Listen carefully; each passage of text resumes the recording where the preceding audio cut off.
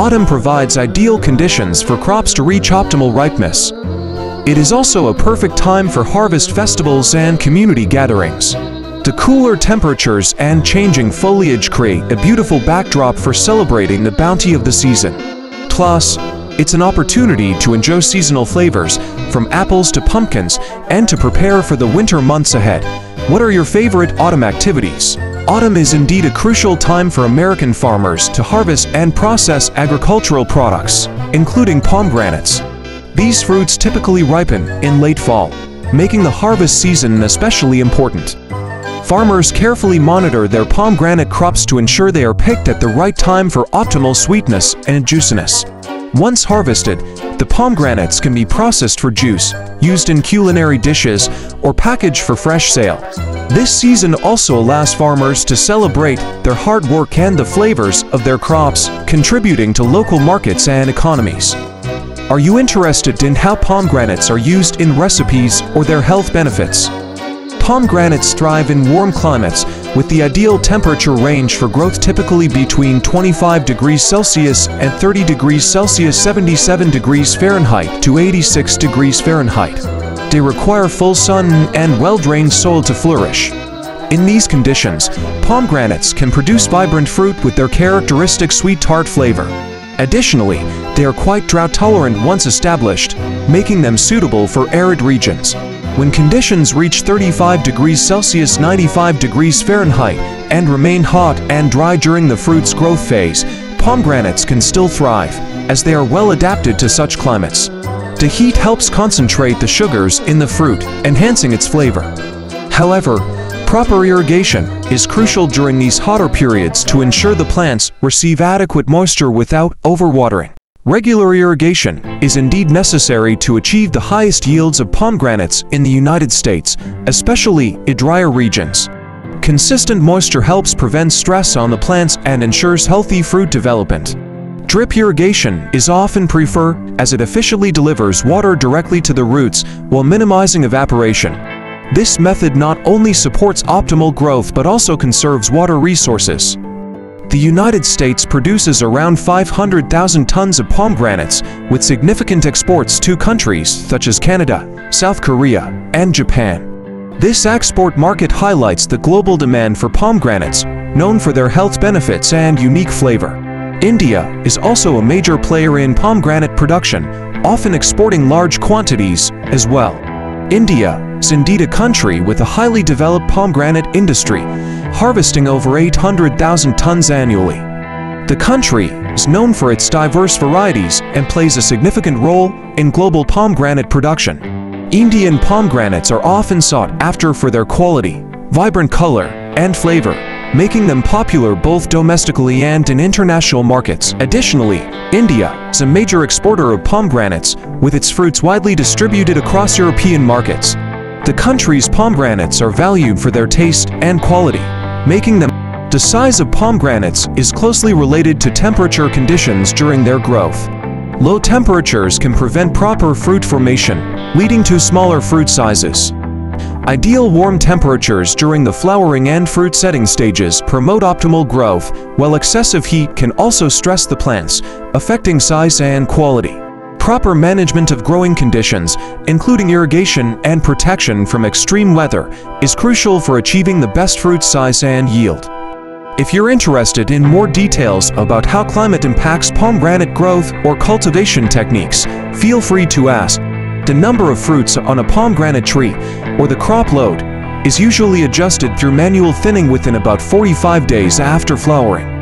This practice helps ensure that the remaining fruits receive adequate nutrients and space to grow, leading to larger and higher quality pomegranates. Thinning involves selectively removing some of the smaller or less healthy fruits, which can improve overall yield and fruit size.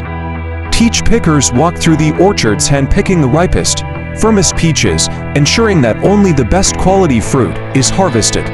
This careful selection process is crucial because peaches continue to ripen after being picked, and harvesting them at the right stage ensures optimal flavor and texture. The hands-on approach allows pickers to assess each fruit individually, avoiding overripe or damaged peaches. This method also helps maintain the integrity of the trees and the overall health of the orchard. However, they strive to harvest the peaches before birds and small mammals have a chance to peck at or damage the fruit. Timely harvesting is essential to minimize losses and ensure the quality of the peaches. Farmers often monitor the orchards closely, using various techniques to deter wildlife, such as netting or noisemakers, to protect their crops until they can be harvested. Leaves and debris are removed from the field, and then the peaches are sorted by size and quality on the conveyor belt. Substandard peaches, which may be overripe, damaged, or not meeting market standards, are typically separated for alternative uses, such as processing into jams or sauces, while the best quality peaches are packaged for fresh sale. This conveyor belt can move around 70,000 pounds of peaches per hour, streamlining the processing and packing operation. Workers begin by removing peaches from the picking bins, placing them onto the conveyor, where they are sorted for quality. This efficient system helps maintain freshness and speeds up the journey from orchard to market. The peaches are soaked in a sugar solution of water for preservation and to enhance their flavor. This method helps to draw out excess moisture, which can extend shelf life while also creating a sweetened product that is more appealing to consumers. This process is commonly used for canned peaches or those prepared for freezing, ensuring they retain their taste and texture. Then, the peach slices are placed in a tin box with the soaking solution, which helps enhance the flavor and preserves the fruit. This solution typically consists of sugar, water, and sometimes added citric acid to maintain color and freshness. Once sealed, the tins create an airtight environment, ensuring the peaches remain flavorful and safe for storage. California and Michigan are major production areas for peaches, with tens of thousands of acres dedicated to peach orchards. California, in particular, leads in volume and variety, benefiting from its warm climate and long growing season. Michigan also produces high-quality peaches, especially known for its juicy varieties, thanks to its favorable conditions during the summer months. Chestnuts begin to ripen from late September to early November, when the nuts fall from the trees and their husks split open. This is the optimal time for harvesting, as the chestnuts are at their best in terms of flavor and texture. Farmers typically monitor the trees closely during this period to ensure they collect the chestnuts promptly, minimizing losses from wildlife and ensuring quality.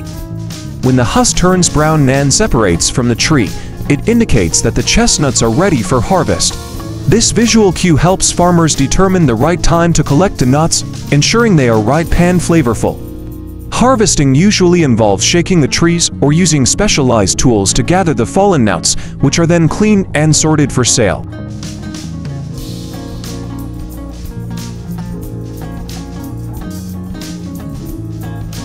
Manual chestnut harvesting typically occurs when the chestnuts have ripened and fallen naturally from the trees. Farmers often wait for this natural drop, as it ensures the nuts are fully mature.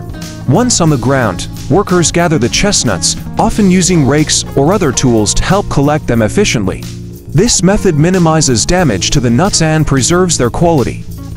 Chestnut harvesting requires the farmer's meticulousness and patience, as they must carefully monitor the trees and wait for the optimal time for collection. This attention to detail is essential to ensure that the nuts are harvested at peak ripeness, which directly affects their flavor and quality. Farmers often go through the orchards multiple times to gather all the fallen chestnuts, ensuring nothing is left behind.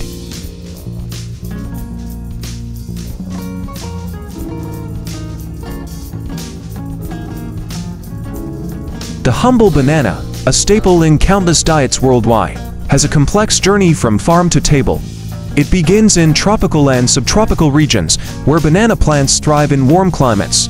Once harvested, bananas undergo careful handling to prevent bruising and damage.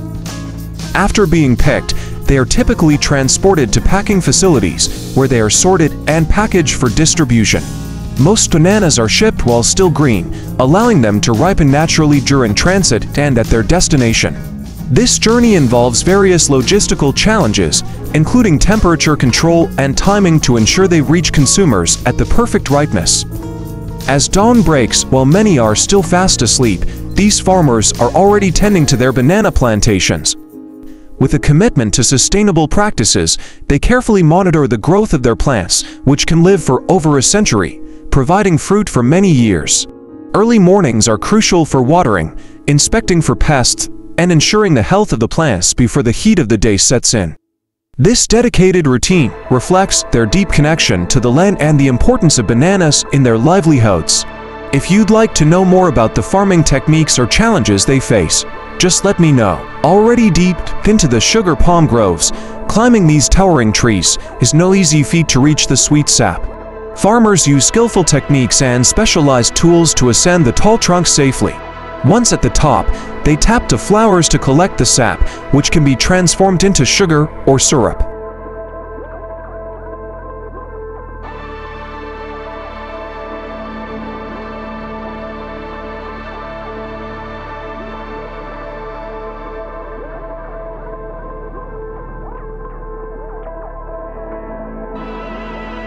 At the top, these skilled harvesters use long, sturdy bamboo poles with notches cut into them, serving as footholds to help them climb the trees. Once they reach the flowering clusters, they carefully tap into the blossoms to collect the sap. The notches provide grip and stability, allowing them to work safely and efficiently.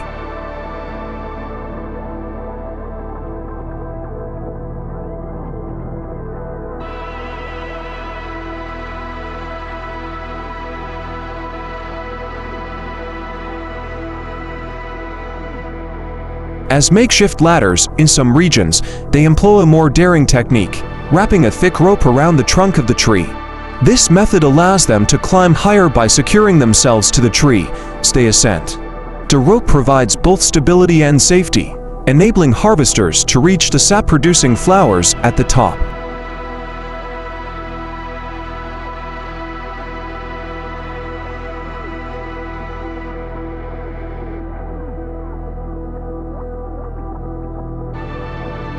In a productive region, the process yields an impressive 12 tons of sugar per day.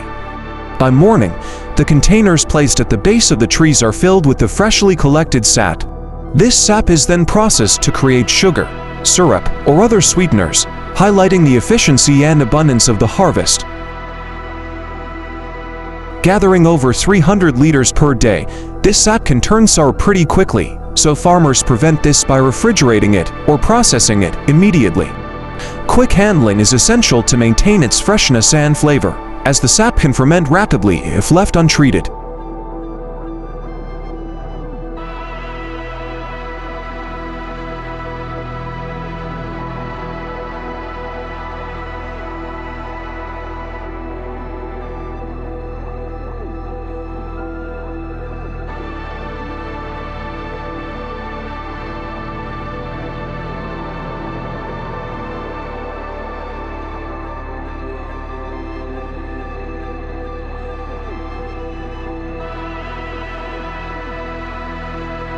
Either putting a piece of this herb or applying a lime coating inside, this farmer is straining the sap to prevent souring. These methods help to inhibit fermentation, keeping the sap fresh for longer. The herb acts as a natural preservative, while the lime coating creates an alkaline environment that slows down spoilage.